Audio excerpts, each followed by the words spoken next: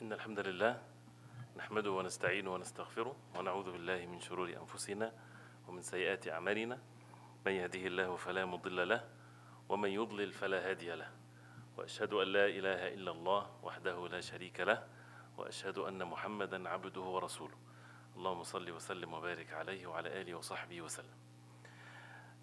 The title of this session is The Grave Bliss or Torment in the Grave. That's from the book, chapter number 5. And it's supposed to be a serious course, inshallah ta'ala.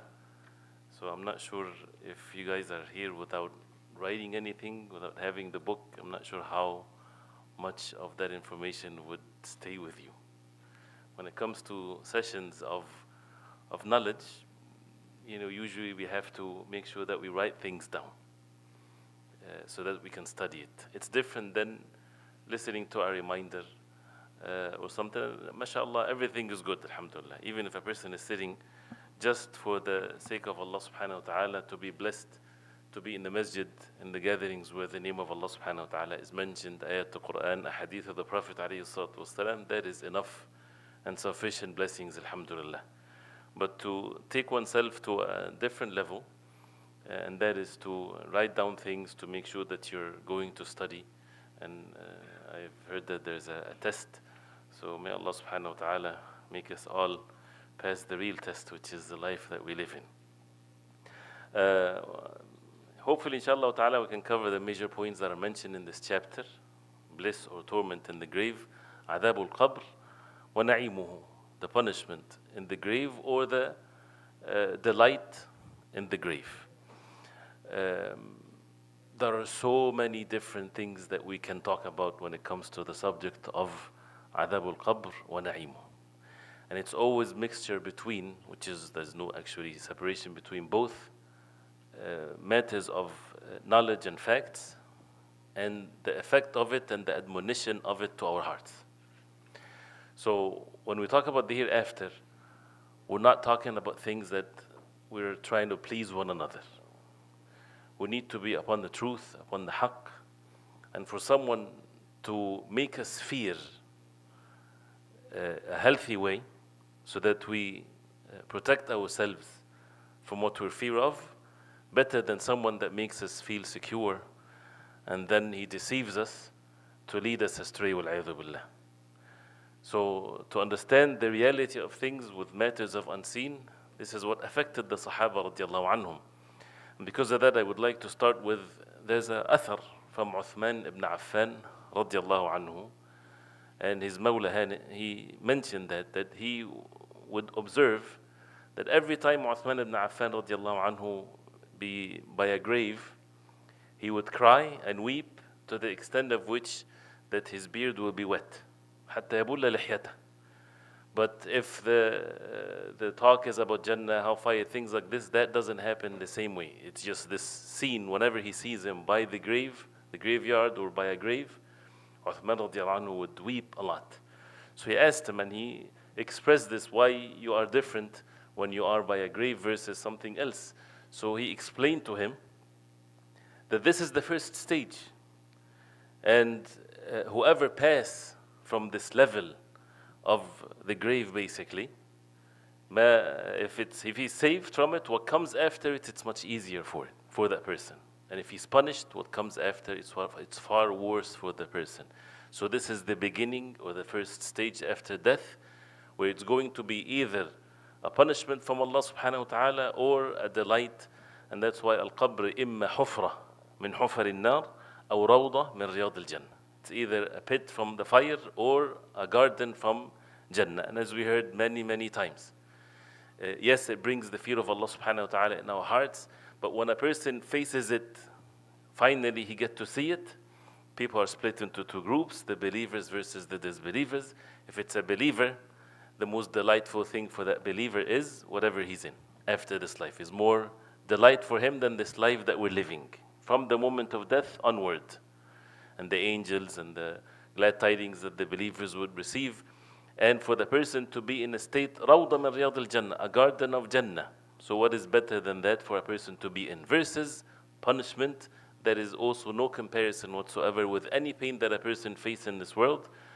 The punishment in the hereafter is the real punishment, and one of which is the grave. So it's a serious matter, and that's why we should bring these realities into our hearts and to make sure that our actions are according to it, and to fear Allah subhanahu wa ta'ala. There are certain points which, first of all, matters of aqeedah. This is a matter of belief. The grave, there's a punishment or rewards that a person would observe in the punishment, in the grave. And the reason why we say this is aqeedah, there is the major points of aqeedah of being a Muslim versus a disbeliever, for example, like the 6 pillars of al-Iman. This is very obvious. But also there is the aspects of aqeedah, which is very important to note. There's an aspect of aqeedah that makes a person from the people of Ahl Sunnah wal Jama'ah, to save yourself from the deviations within those who attribute themselves to the deen of Islam. Right? We know that the Prophet ﷺ, he said, وَسَتَفْتَرِقُ أُمَّتِي عَلَى 73 فِرْقَةً. My ummah, my people will split into 73 sects, كُلُّهَا فِي النَّارِ إِلَّا وَاحِدَةً, all in hellfire except one. They asked the Prophet ﷺ, what is this one? He said in many narrations, one of which, مَا أَنَا عَلَيْهِ وَأَصْحَابِ الْيَوْمِ, what me and my companions are upon today. So the ulama, when they made the books of aqeedah that you guys, mashallah, always learn, and we have to learn our aqeedah, like Usul al-Sunnah by Imam Ahmad and others, this is, you won't find all of the pillars of al-Iman in it. It does not include every aspect of aqeedah in it. It only includes mainly, as the ulama they say, لِضَبْطِ الْعَقِيدَةِ, to perfect your aqeedah. After being a Muslim, for a person to be guided to the deen of Islam, he needs another guidance to be upon the haqq in every detail of it. And that's why we need to learn the matters of aqeedah that makes a person among the people of Ahl Sunnah wal Jama'ah. One of the things that you would find them mentioned in the books of aqeedah like that is the issue of the adhab, or the delight, the punishment, or the delight in the grave, because some deviant sects, they denied it.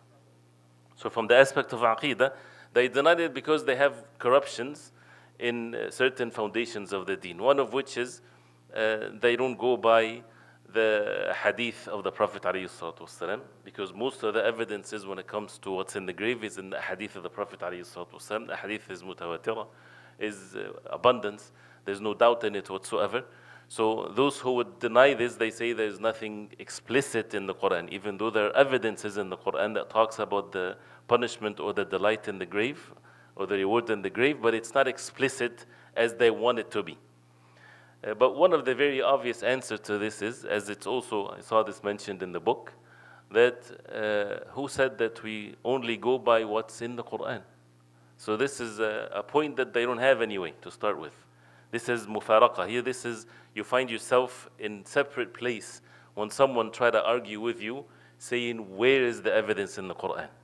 Ibn Battah and others in their early generations of Islam, they made this a very clear statement. Whoever asks you only for evidence in the Quran, if he's ignorant, doesn't know the rulings of things, he's a deviant person in his understanding. Why? Because this deen is not just Quran. Jibreel alayhi salam would come down to the Prophet alayhi salatu with 2 things, Al-Quran was Sunnah. As Hassan ibn Atiyah rahimahullah, he said. So he would come down with the Quran, and the Quran is the miraculous words of Allah, Karamullah al-Mu'jiz. يُتَقَرَّبُ إِلَيْهِ بِتَلَاوَتِهِ, we seek rewards from Allah subhanahu wa ta'ala by reciting it, and so on. And the Sunnah of the Prophet alayhi salatu wasalam, his speech, his actions, what he approved of, still wahy, revelation from Allah subhanahu wa ta'ala.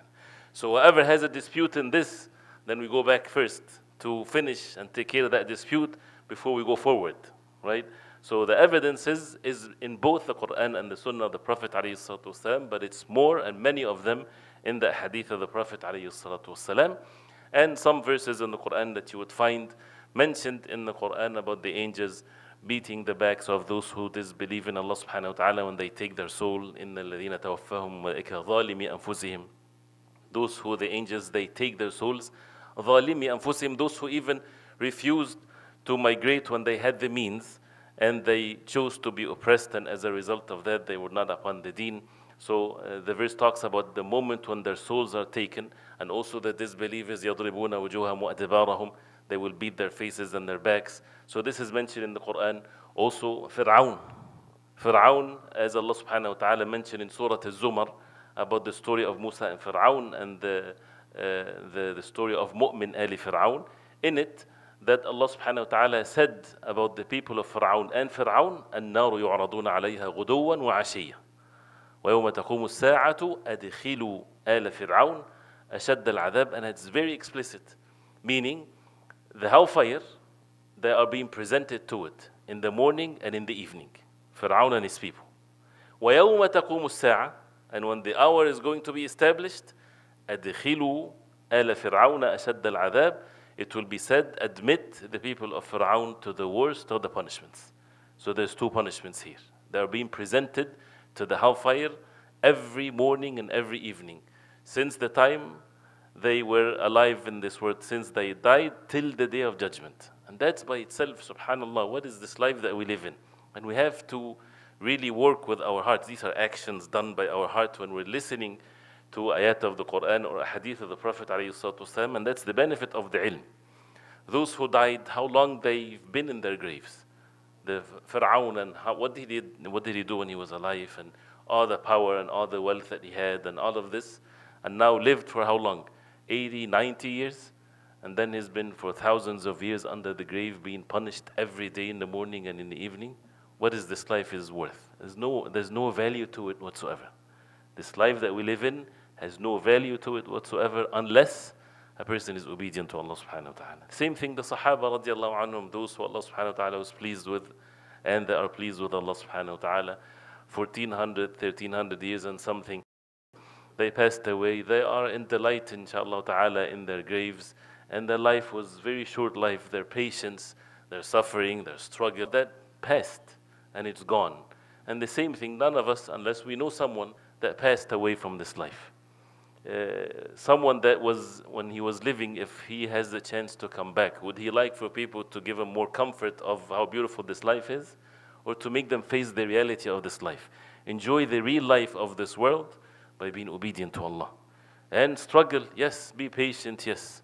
If everything that you love in this world is haram for you, which is not the case, so what? Is it going to be forever? Comparing that to the punishment of Allah subhanahu wa ta'ala in hereafter. This is how the reality of things in this life, and to be patient. And alhamdulillah, actually it's the opposite. The haram is counted things, and it's evil. And the most joyful people on the face of earth really are the believers. وَمَن يَتَّقِ اللَّهَ يَجْعَلْ لَهُ مَخْرَجًا وَيَرْزُقْهُ مِنْ حَيْثُ لَا يَحْتَسِبُ. Whoever feels Allah, obedient to Allah, Allah subhanahu wa ta'ala will make ways out for him, and He would provide for him from where he does not expect. But I say there's always a relationship between the rizq, the provisions, and the ibadah. Those who have no knowledge of the deen of Allah, they would say, oh, that means if I'm obedient to Allah subhanahu wa ta'ala, my number of wealth will increase. This is not the case. If someone, and they would say there's poor people, obedient to Allah subhanahu wa ta'ala, they worship Allah subhanahu wa ta'ala, but they're poor. I don't want to be like them. But what Allah subhanahu wa ta'ala put in the hearts of those who have the fear of Allah subhanahu wa ta'ala, from the contentment and the happiness and the goodness as rizq, as provisions from Allah subhanahu wa ta'ala, is far more than any wealth can explain or can provide for the person. And it's not a call for a person to be poor, never. But it's a call for us to purify our hearts and to know how things are and what the means and what the objectives in our life. And this is a concept that once it's present, because we are supposed to be reminded of it, as it's also mentioned, one of the means to protect ourselves from the punishment of the grave, to see how the matter is, we're living with it on a daily basis. The Prophet ﷺ would teach the Sahaba radiallahu anhum a dua the same way that they were taught at tashahhud. We all learn the tashahhud, and we teach our children at tashahhud because of their salah. We need to teach them the same way that we teach them the tashahhud, this dua also that they would say before the salam and after the tashahhud. The last thing before you make salam, to seek refuge in Allah from 4 things. You know this dua? Something that nobody should miss, whether it's a fard salah or optional salah. It's not fard, it's not a pillar of the salah. It's not from the wajibat of the salah. It's recommended by that means, but that means don't leave it, because the Prophet ﷺ used to teach it, and they would memorize it the same way that they would memorize the tashahhud. Allahumma inni a'udhu bika min adhab jahannam, wa min adhab al-qabr, wa min fitnati al-mahya wal-mamat, wa min sharri fitnati al-masih ad-dajjal. 4 things. Allahumma inni a'udhu bika Oh Allah, I seek refuge in you. We should all, mashallah, memorize it. من عذاب جهنم, the punishment of the hellfire, which is the everlasting one. ومن عذاب القبر, seeking refuge in Allah from the punishment of the grave. So if a person only pray the fard, how many times we make this dua? 5 times a day. Not 1 time a day, not 1 time a month, a week. This is how we're living our life. Right? 5 times a day, seeking refuge in Allah subhanahu wa ta'ala from the punishment of the grave. And there's the third part is also have something to do with the grave. وَمِن فِتْنَةِ الْمَحْيَا وَالْمَمَاتِ, from the fitna, from the trial of this life and the trial of death. The trial of life, which we all witness, everything is a trial in our life. And the trial of death, from the moment of death, and then the angels in the grave, the questioning of the grave that you probably heard before, and that's in the grave. So this is the fitna. And in the grave, those who Allah subhanahu wa ta'ala will give them steadfastness are the believers. يثبت الله الذين آمنوا بالقول الثابت في الحياة الدنيا وفي الآخرة. Allah will give steadfastness to those who believe in Allah subhanahu wa ta'ala with in the grave, in whenever they return to Allah subhanahu wa ta'ala. And that's one of the very important concepts in this. There's no stronger mean for a person to be guided, for a person to be steadfast, for a person to be saved from the punishment of the grave, for a person to have a good ending of one's life, for the person to be saved from the hellfire. There's no stronger mean than to turn to Allah subhanahu wa ta'ala in a helpless way, that you don't observe any other mean. You don't see yourself. Seeing yourself meaning you don't observe with your heart that you have the ability to do anything. You're making a dua to Allah subhanahu wa ta'ala like the dua of al-ghariq, the dua of a drowning person. When someone is drowning, he does not think of any worldly means. He's making dua sincere to Allah subhanahu wa ta'ala. That means the only help that he would receive from Allah subhanahu wa ta'ala. Nothing, no place in the heart for any worldly means. So the same thing when a person making this dua of al-muttar, the one is in necessity, asking Allah subhanahu wa ta'ala, and that's the meaning of al-isti'adha. This is the tawheed. Allahumma inni a'udhu bika. Isti'adha is a ibadah that is only to be done to Allah subhanahu wa ta'ala. I seek refuge in you from the punishment of the hellfire, from the punishment of the grave, from the fitna of this life and the fitna of the hereafter, and from the fitna, the trial of al-Masih al-Dajjal. And you heard the issues about al-Masih al-Dajjal, the biggest fitna on the face of earth. And there is seed of it. There are some seeds in the hearts for those who might not witness al-Masih al-Dajjal, but they have the seed of the fitna in their hearts, which we ask Allah subhanahu wa ta'ala to protect us from that. So, also it's mentioned in the book for a person to be saved from the punishment.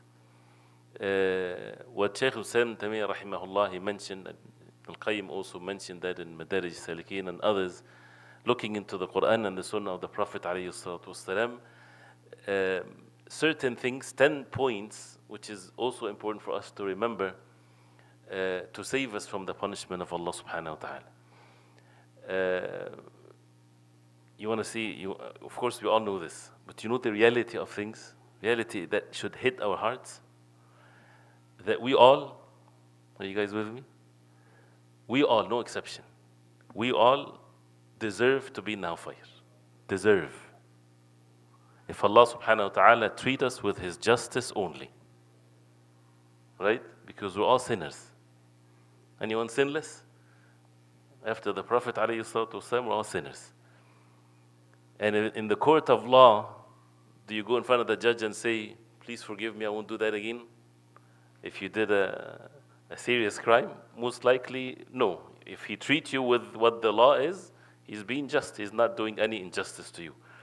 Allah subhanahu wa ta'ala is the most just. If he treats the believers, I'm not telling the disbelievers, if he treats subhanahu wa ta'ala the believers with his justice, all of them deserve to be in the hellfire.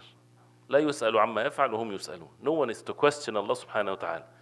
He is the creator of all things. We are created from nothing. Right? So to know this reality, what would save us from the punishment of Allah? The mercy of Allah. The mercy of Allah. Not the justice of Allah. The mercy of Allah. And this is how Allah subhanahu wa ta'ala created us. And that's what the Prophet ﷺ, he said, لَنْ يَدْخُلَ أَحَدٌ مِّنْكُمُ الْجَنَّةَ بِعَمَلِهِ. None of you will enter Jannah by his actions. even though the actions are the means to enter Jannah. But what the Prophet ﷺ meant is that your actions is not the price for Jannah. It's the mercy of Allah subhanahu wa ta'ala that He would accept these simple actions as the means to enter Jannah. That's what they asked the Prophet ﷺ, وَلَا أَنْتَ يَا رَسُولَ اللَّهِ, not even you, O Messenger of Allah, and He is the most among all of the people since Adam ﷺ till the Day of Judgment. أَتْقَاكُمْ لِلَّهِ, the most fearful of Allah subhanahu wa ta'ala, the most obedient to Allah, the most in ibadah to Allah subhanahu wa ta'ala. And He ﷺ still, He said, وَلَا أَنَا, not even myself, إِلَّا أَنْ يَتَغَمَّدَنِ اللَّهُ بِرَحْمَةٍ مِّنْ, unless Allah subhanahu wa ta'ala covers me with His mercy. So we are all in need of the mercy of Allah. So as a result of that, there are certain things that we need to do. Otherwise, if a person dies without doing this, then there are also some means that Allah subhanahu wa ta'ala, by His mercy, that can be the means for the person to be protected from all sins. As we know also that when a person dies, either he's a disbeliever, or the believers are of two categories at the moment of death. Either they die in state of repentance, or they die in the state of sin. Whether it's major or small, it doesn't matter. So if a person dies as a repentant slave to Allah, repented from all sins, not died as a sinless person, died as a repentant slave. That's why at-tawbah, وظيفة العمر, the job of a lifetime. This is your job. What's your job? A repentant slave to Allah. That means always repenting to Allah at all times and not allow yourself to be in any time in the state of sin. State of sin meaning a person might commit sin yesterday and he's sitting, we're all sitting here, and a person committed sin yesterday, but he did not repent to Allah subhanahu wa ta'ala from it yet. Why would a person do that to himself? You're not committing it now. Repent to Allah subhanahu wa ta'ala. Even if the sin is committed 70 times a day, repent to Allah subhanahu wa ta'ala every time you committed, with determination that you won't do it again, and fulfilling the conditions of the sin, and leave the matter to Allah and work on oneself, and so on. So, and the fiqh, the understanding of the major and the minor and the salawat al-khams and things of that nature. But the point here is that someone died in the state of repentance and Allah subhanahu wa ta'ala accepted his repentance. That person, no punishment in the grave, nothing whatsoever. Going forward, nothing is better than this, right? But someone died in the state of sin, either Allah subhanahu wa ta'ala would forgive him, or that person will be punished by the justice of Allah, and by the mercy of Allah He can forgive, and then eventually he will enter Jannah. But this with the condition that he dies on the Tawheed, on La ilaha illallah Muhammadur Rasulullah. And it's not to scare anyone, but there's no guarantee of this. A person has to guard his iman, and not to allow his iman to be accessible to all kinds of matters of disbelief, and one of which is to be upon good deeds. Iman increases and decreases, increases with good deeds and decreases with the bad deeds.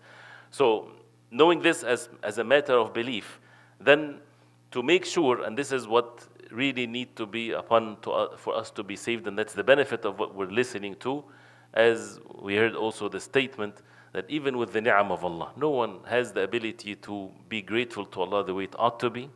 No one has the ability to count the favors of Allah. إِن تَعُدُّوا نِعْمَةَ اللَّهِ لَا تُحْصُوهَا. But as some said, what's the deal then? What should we do?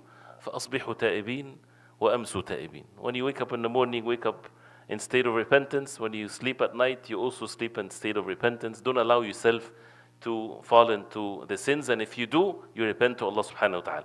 So that's why he mentioned here that these things where a person can expiate his sins, which is the norm of being a human being.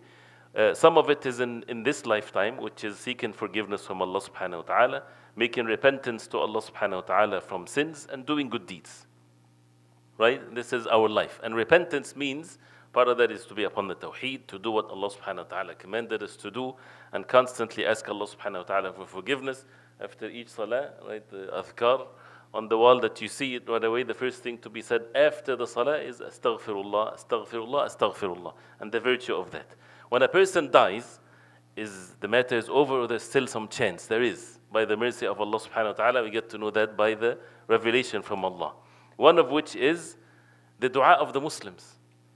When a person dies, the dua of the Muslims affect by the will of Allah subhanahu wa ta'ala, and that's why the Prophet ﷺ would say to the people when they're burying a Muslim, سَلُوا لِأَخِيكُمُ الثَّبَاتَ فَإِنَّهُ الْآنَ يُسْأَلْ. Ask for your brother to be steadfast because now he's being questioned. And part of that is Salatul Janazah. Salatul Janazah, and the hadith of those who would pray Salatul Janazah, 40 among the people upon the Tawheed, they don't لا يشركون بالله شيئا, they don't associate partners with Allah unless they will intercede for that person. Allah subhanahu wa ta'ala will accept their intercession. So there is Salatul Janazah benefit the believers after they die. And the deeds that can be done for the person when he dies on his behalf. And this is with debates and differences of opinions among the ulama, what we know for sure with the evidences from the sunnah of the Prophet ﷺ is if a person didn't fast an obligatory fast, someone would fast on his behalf. Hajj and Umrah, if they didn't, they make Hajj and Umrah on their behalf. Sadaqah, give charity on someone's behalf. Dua, of course, is the most needed thing because that's the thing that the Prophet ﷺ said to the people to do for those who die without being asked, can I give sadaqah or not? Can I make hajj or not? The thing that the Prophet ﷺ said like that, make dua. And he would go to the graveyard and he would make dua to the people of al-Baqi' and things like this. So this is the most important thing. Other things we don't have evidence, whether it's reaches the deceased or not, like reading Quran and giving the reward for the deceased. Allah knows best. And some of the ulama, they say, yes, it reaches based on the other things. But, and some said only to the sons and daughter because these are from the earnings of the person. But to be on the safe side, limit yourself to what we know from the authentic hadith of the Prophet ﷺ. That's different than the bid'ah that they do. Right? So that we put things in the right perspective. The ulama, they mention, even Madhab Muhammad and others, if someone read Quran with the intention to give it the reward to the deceased, this is a valid action that a person can do. But when people get together, gatherings, and they split the mushaf and they make it as a khatma and some form of a ritual there, this is where that in the life of the Prophet ﷺ, there's no evidence of this whatsoever. And even with that opinion, the other one, it's safer to be focused more on matters of dua. Wallahu a'lam. And of course, there is the intercession of the Prophet ﷺ. And one of the ways of expiation of sins, but we don't want to, we ask Allah subhanahu wa ta'ala to save us from that mean of expiation of sins, is the punishment in the grave. So the question here is, do the believers get punished in the grave? Some of them, yes. But for the believer, it's an expiation for their sins. So that means, as the ulama, they say, some people, they will be punished in the grave, but then when the day of Al-Qiyamah comes, they're done with the punishment. It took care of their sins, washed away their sins. So some people, they took care of that by the will of Allah in their lifetime, but there's still some sins. There is the trial in the grave, but still there's some sins. There is the dua and the salatul janazah and all of that, but still there's some sins. Not necessarily a number, one small sin, but can be great in the eyes of Allah subhanahu wa ta'ala with how the person do and things like this. So then the punishment in the grave. And for a person, this can be sufficient for him as far as the punishment, and then the day of judgment, he's with the believers, he's in the delight of the hereafter and things like this. So if that didn't take care of one's sins, the punishment in the grave, and that's why there's a hadith about specific actions. We won't be able to cover all of that, but it's mentioned there, one of which, for example, عَمَّةُ عَذَابِ الْقَبْرِ مِنَ الْبَوْلِ, as the Prophet ﷺ, he said, the most common reason for punishment in the grave is from urine. When a person goes to the bathroom and does not clean himself. So cleaning oneself to be in state of tahara, this is important, but not to fall into some form of a compulsion or anything like this. The deen is easy. The deen does not require for you to do something that is crazy. But, to the best of your ability, right? And the najasa has to be seen or smelled or tasted. So it's, when a person goes to the bathroom, he cleans himself unless he has a condition. There's ruling for those who have conditions. So to clean oneself, for the tahara to be there, because it's a condition for the salah. And the Prophet ﷺ, when he by two graves, and he said, إِنَّهُمَا يُعَذَّبَانِ وَمَا يُعَذَّبَانِ فِي كَبِيرٍ. That means they are being punished, and they're not being punished in something major. I said, meaning that was easy for them to avoid, or it meant that this is, yes, it's major, وَلَكِنَّهُ كَبِيرٌ. What is it? One of them, كَانَ لَا يَسْتَنزِهُ مِنْ بَوْلِهِ. He was not someone that would purify himself or clean himself after urinating. In one of the narrations, they yastatir. He does not hide himself. He does it openly in front of people, for example. The second one, كَانَ يَمْشِ بَيْنَ النَّاسِ بِالنَّمِيمَةِ. He used to walk around people with النَّمِيمَةِ, slandering. So النَّمِيمَةِ which is basically نقل الكلام من أجل الإفساد. When you take the words of someone to someone else to cause corruption, to cause enmity. And subhanallah, we're living at times where you don't have to walk really. You don't have to travel for the namima, right? You can do it with a touch. And you're spreading all kinds of evil, right? I'm not sure if that's even much easier than a touch. Maybe with your eyes or something, I don't know. Maybe this is the next stage. So, and this is, by the way, just since this is mentioned, anything that is done on our screens, whatever the screen is, this is exactly as if it's done physically. So ghiba, namima, slandering, lowering the gaze, all the types of bad deeds, you can have it, and the same thing with good deeds. So that, and this is a continuous one, which is very scary when we talked about the continuous actions after when a person dies. This is something that everything is recorded. A person dies and his account is still there. And what he shared is still there. And the book of deed is not closed yet. Till all these matters are finished, which is a very scary thing. That's why one of the early generations of Islam, he said, As-Sa'id, listen, As-Sa'id meaning the happy person, الذي إذا مات ماتت معه ذنوبه. The happy person is the one that when he dies, his sins dies with him. But we're living at times when a person dies as if he's still alive. You can see that person, you can listen to him, you can watch what he's doing, you can see what he shared among people that went to the east and the west. And if a person repents to Allah subhanahu wa ta'ala, sometimes the repentance from our perspective becomes a difficult one, but Allah subhanahu wa ta'ala is the most merciful. So this is a very serious matter, to make sure that it's all related to what matters in the grave. And that's why the times of fitan either takes the person to the highest level, or wal-'adhu billah takes the person to the worst of levels. So this is something that is mentioned, and that's why the issue of aqidah we mentioned. And this is it a spiritual punishment or physical punishment? And the hadith and the ayat of the Quran talks about punishment, and this is, as Shaykh Taymiyyah rahimahullah, he said, made it in a very beautiful way. And again, everything is, when it comes to the hereafter, we don't make analogy to what we see in our lifetime physically, because Allah subhanahu wa ta'ala is the creator of all things. But one of the things that he said, in this life, you know, the soul versus the body. If you receive a pain, if you know, something poked you in the hand or something like this, and you're in pain, your pain is physical, but your soul, taba', is follows. That means makes you sad. Even though the pain is not directly to your soul, right? It's to your physical body. If someone is dead, if he's cut into pieces, he does not feel anything, no physical pain anymore, as far as the physical things that happens to him, right? But in the grave, he said that the matter is the other way around. That means the punishment mainly to the soul, and the body taba'. The physical body follows. So it's not totally this or that. So there is some effect also. And of course the punishment or the pain, if it's in the soul, it's far worse than the physical pain. So may Allah subhanahu wa ta'ala protect us from that, and Allah subhanahu wa ta'ala knows best. Then the issue of the things that are mentioned in the Sunnah of the Prophet ﷺ, as far as the things that will cause the person to be punished in the grave, and the long hadith of the Prophet ﷺ, that the people that he saw ﷺ, they were being punished in the barzakh, the fornicators and the one that deals with riba, severe, ugly punishments. May Allah subhanahu wa ta'ala protect us, that it's not worth it for a person. That's one of the benefits of learning this, is to really be serious about these matters of the deen.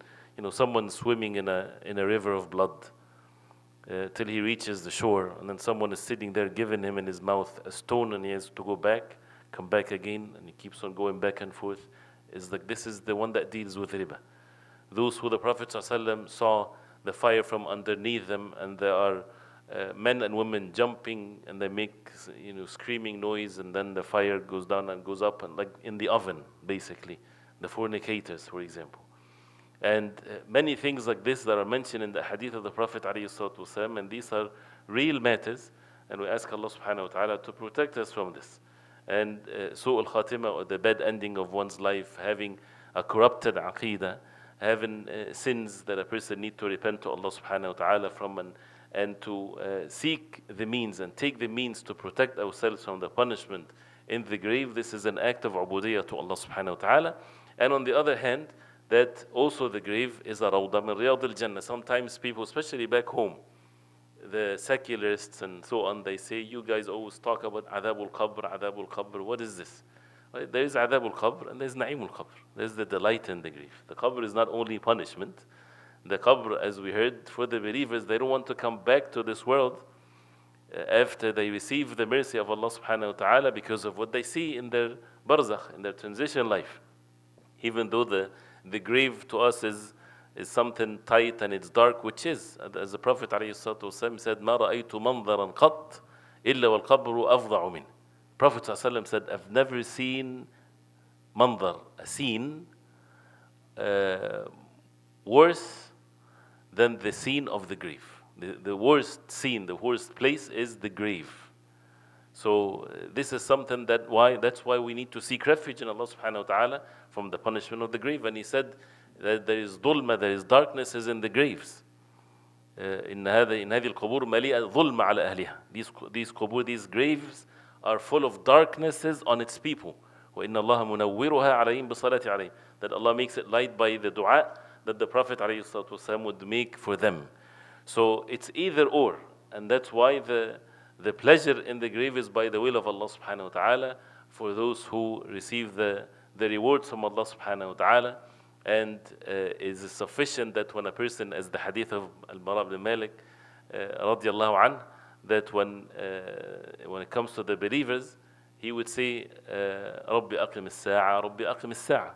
The believer would say, oh my Lord, make the hour get established. He wants the day of judgment to be right away. حَتَّى أَرْجِعْ إِلَى أَهْلِي وَمَالِي. So that I go back to my family and my wealth.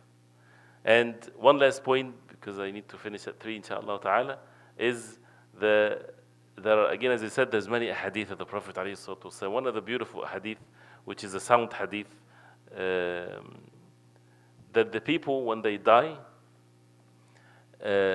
they join with one another. And there's the meaning of which, and inshallah ta'ala, we can get the exact words of the hadith and the takhrij of it, inshallah ta'ala. But basically, is that when a person dies and the soul is taken, and the believers would gather and welcome that new believer that is coming, and the angels would say to them, da'u, leave him. He just finished from ana' ad-dunya. He finished from the miseries of this dunya. Let him rest. And they would ask him, what happened to so and so? What happened to so and so? Right? Which the ulama, they mentioned this hadith to prove that those who died, they're not watching what we're doing on a daily basis. They're not connected. So people think that they are with us, or they know what happened, and this guy passed the exam and his son this. No, but when someone dies, they ask him what happened to so and so and things like this. And then he won't see, as the hadith, that person that just died, he doesn't see someone, so he asked, where is he? Because he passed away before him. And then they would say to him, أُخِذَ بِهِ إِلَى أُمِّ الْهَوِيَّةِ. He was taken to the hellfire. So it's a more of a real life than the life that we're in here in this world, but it's a transition one, and not too many evidences as the evidences that talked about the day of judgment, Jannah and hellfire and things like this, because it's a transition one.